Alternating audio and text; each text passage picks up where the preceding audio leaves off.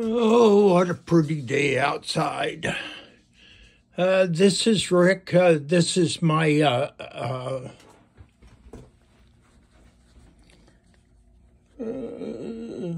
realistic DX-440 that I've got here on my mini bench.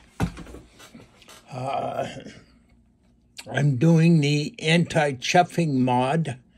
As you can see, I've already bent the pin back. And I'm going to put these 914 diode pairs in, here they are, in the external antenna and the telescopic antenna for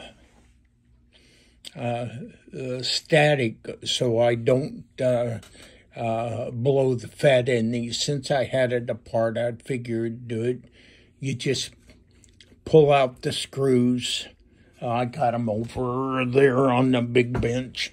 You pull out the screws, and there's a guy that has the paperwork to show the mod. I don't have a pointy tool here, so I'll use my solder, but I'm going to go right to, if I can quit shaking, maybe I ought to solder a different day. I'm going to go right here to the contact for the external antenna jack, and I'm going to do the same thing for the telescopic antenna, and I'm going to solder these diode pairs after I put some string tubing on them to ground, make it all nice and neat, and button this thing back up, and have this on it, and then I'll have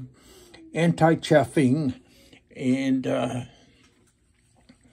I don't have to worry about blowing the fat out of this and ending up with low sensitivity. So I'm playing on a nice, pretty, well, it's overcast, going to have thunder today, they say. Anyway, hope you enjoy this. Hit the subscribe button. This isn't hard to do.